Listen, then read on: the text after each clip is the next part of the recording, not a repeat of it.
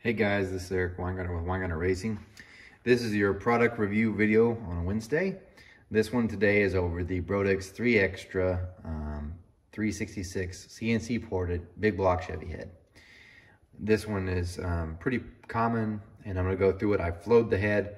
I'll tell you how I think about it, what's going to be end up getting done to this heads, and hopefully you'll get to see this in the same video. If not, it'll be on a later video, but we are going to go over this one. So this head is just, I brought my Brodix catalog just to kind of show you the head that it is. Now this is an older Brodix catalog, so I don't know how it looks in the new one. New one's inside. I think it's in the office. Anyway, this is the one. So it says 3xtra and it says CNC ported. For some odd reason, it doesn't have on this catalog, it doesn't say 366. As you can tell, what it's supposed to flow is, I'm looking at the right one, supposed to flow 426. I'll go ahead and tell you it doesn't do that. But it still flows pretty good. So look, this is the head, and we'll talk about the stuff from it and what I think of it. For the record, just helping you guys out in case you're wanting to save some money. This is the 366. They make an as-cast version of this head. It has a CNC chambered, it's CNC bowl blended on both intake and exhaust, CNC gasket matched on the intake, not the exhaust port. And that one is this one right here, 363. And if you look at the flow numbers, just comparing the two, which I don't have one here, otherwise I would, it's not that much lower. So you're looking at 307, 305, 360 to 362, 399 to 394. And that one was actually better.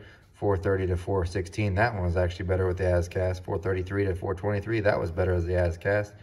436 to 426. So in that case, for some of the curve, it's actually better.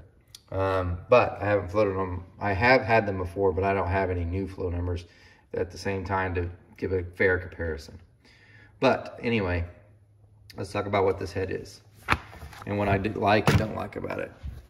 Okay, it comes with 119cc chambers, which is good. It has a 2300 and a 188 exhaust valve. They're 45-degree seats. So it's great. Those seats will last you a long time and it works really well. This is how they look when you get them.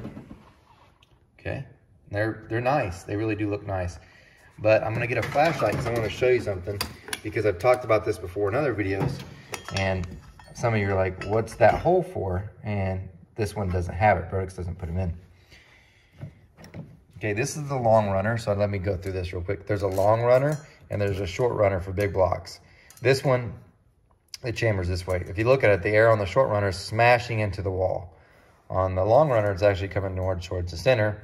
Usually the long runner outflows this short runner, just letting you know. That's how it is on the big block. Right here's what I'm trying to show you. That bulge right there, if you looked at my profiler head, that's got a hole right there. That's where the head bolt is. It's right there. Brodix, when they CNC port theirs, they leave it where this is covered up.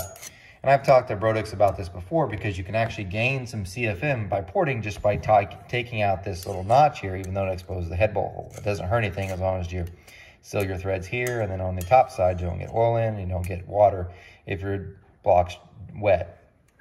A lot of heads don't have this. They already have a hole, like the darts do too. But I asked Brodix why they did that, and they said the biggest reason is they got tired of people calling in and asking questions why my head has a hole in it, and they have to explain there's nothing wrong with it and it's going to run fine. And they just got tired of those questions. I mean, they take a lot of calls anyway during the day. So they started just doing it like this, where it's covered up.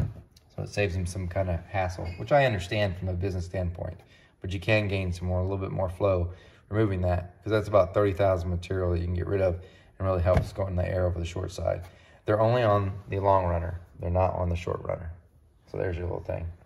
Now, this head might look a little dirty, because I do have to brag on the customer somewhat, because the customer sent this in, and all he wanted me to do was check them out and then do a valve job if they needed. And I told him, might as well, if you know, for the engine size he has, you could be better off putting a bigger intake valve in. We'll just go ahead and redo the valve job anyway. But I got to show you these boxes that he sent him in, because I actually am proud. I know it's getting off topic from the head, but I've never seen anything like this. This is the box they sent him in. You're like, that doesn't look like a box. You're right, it looks like a wooden crate. He literally built a wooden crate. I've never had a customer spend so much time and detail on designing in this set of heads. And I hate to say it, but the wood probably costs more than the whole entire shipping, because wood being so expensive as it is, and that's a nice piece. These straps actually went around the head and kept it from moving, and there was a towel underneath it to keep it from scratching the deck. Very nice duty. That's the top plate that actually screws on. Very impressive. Anyway, so the reason why I bring that up is because the ports look dirty. This is not how it came from Brodix. Brodix, I'm sure, had them clean. It's wood dust that just kind of gathered. I cleaned this port and this port just so I could flow it. But I wanted to explain what you saw so it would be like, is that rust? It's not rust, it's wood dust. But anyway, ports are good. Chamber 119, which works for most things. Now, their CNC work does leave this little notch here. See that? It's not very big, but it doesn't look very big, but it's definitely a lip that hits there. Anytime the air is coming off the top cut and hits this. So usually this really hurts your lower left flow numbers. It's all the way around. Now, it's not horrible. There's been some that's been far worse, but that's definitely not helping things. Okay? Just letting you know there. The second thing I want to talk about is the surface finish on the deck of Brodix heads. They seal, I will say this, but I know they're trying to blast these heads out as fast as possible, so they're feeding them through their mill pretty quick. And if you look at the surface finish, you can see what I mean. I'm going to go ahead and surface these anyway, just because I want them to be like a glass finish. And this brings up something else I've been waiting to show someone. Do you see this from here to here on the deck? See that swoop mark here? The reason why this happens is because there's a cutter blade that goes across and it's cutting. It's going choo, choo, choo, and it's just cutting.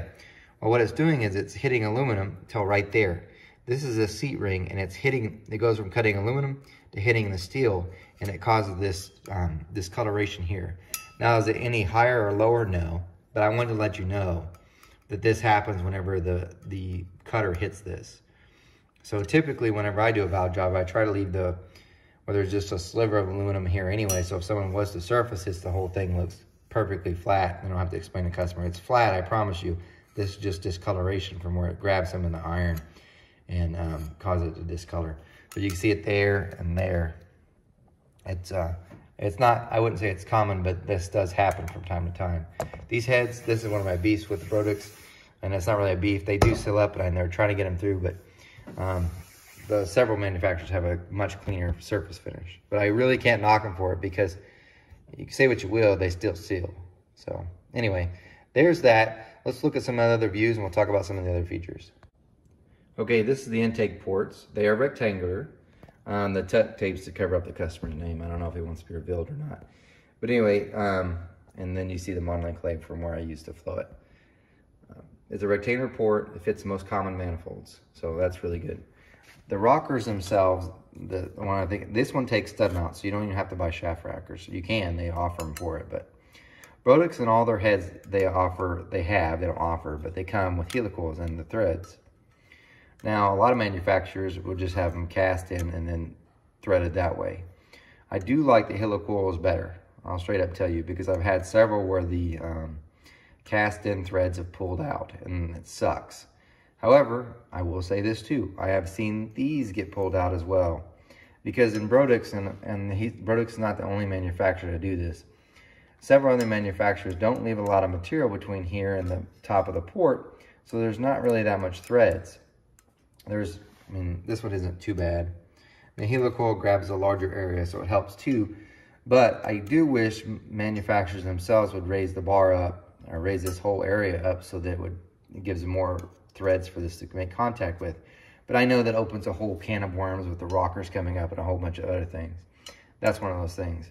I rarely see them pull out the exhaust ones because the exhaust is the threads go further deeper in, so it's pulling from a larger area. And I'm not saying, I know some people only hear half of what I say, or not even half.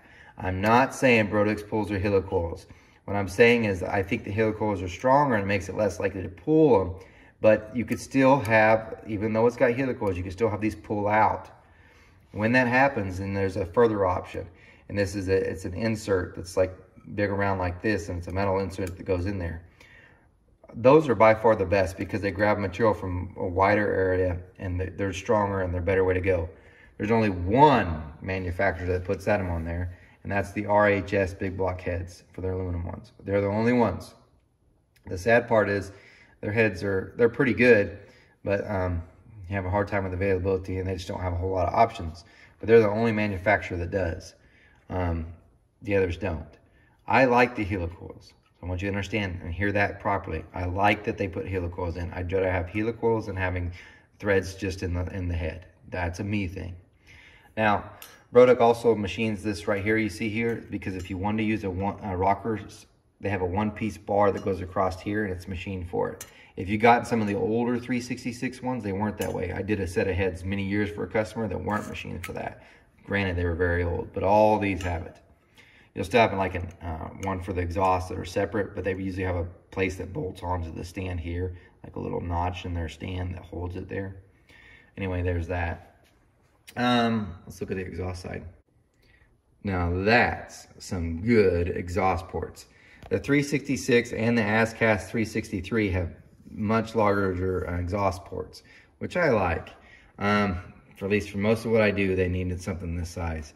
If you get like the 335 3xtra, the ports are smaller. That's the ASCAS one, but even the 332, their exhaust ports are smaller because they're typically intended to be on a smaller cubic inch.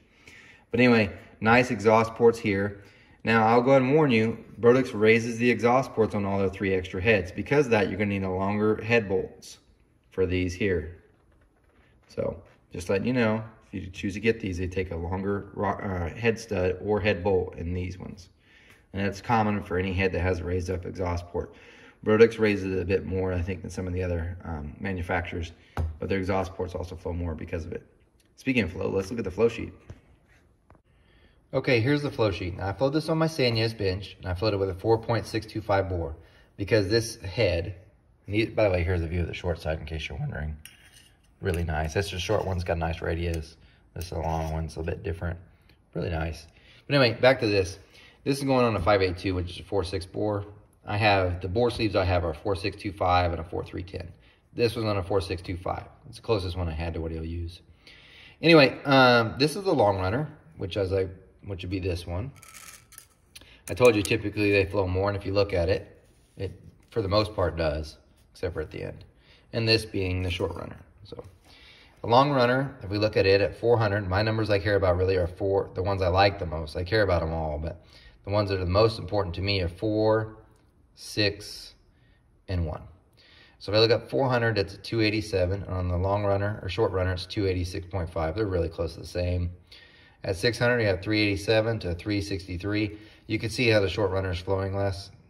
That's not really that bad of a number, by the way, for 600. And if I look at 1 inch, this is like, why do you care? No cam gets there. This is the exact reason why. It flows 389 at 1 inch. And 407 on the short runner. Why do I care? Look at it. But it's telling me it backed up and flow. And before someone says, well, that means you shouldn't have a cam that lifts over, looking at this, it shouldn't have a cam over 800 lift. You know it's only going to spend part of its time there.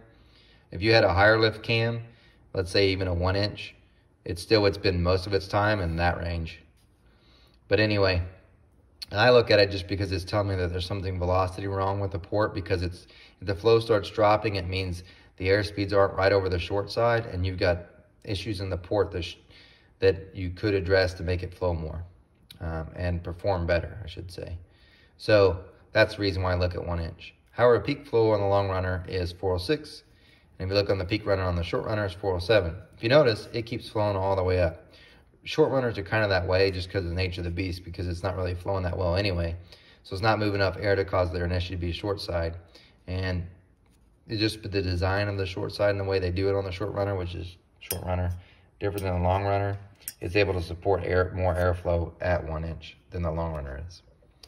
Now this is exhaust flow, really strong, really strong. And this is with no exhaust pipe, so good numbers there. Now before I go any further, I want to show you what I flowed it with. These are not with what you would get from Brodix. Maybe that might cause some of the differences, but I don't think so. I actually think it flowed better because of what I'm about to show you. Because the customer sent in these valves to have them flowed with, because these are initially what he was going to use. These are Freya Comp Plus valves. These are more expensive than Brodix valves. They weigh a little bit less, and they typically flow more. Now, I did not put a back cut on this because on the Freya Comp Plus valve, which I would have, and I will when the final ones get done, they have this radius, like that's cast into it already. And it's almost like a back cut, but not quite. And that's what's here. So, in all honesty, this valve will probably outflow the Brodix valve anyway that came with it, just letting you know. And this is the exhaust valve. Now, it's not a tulip one. It has more tulip in its design than the Brodix one, and it doesn't have a back cut. So there's what I want to point that out difference. It is different from the flow you might get from Brodix anyway, because these valves are different.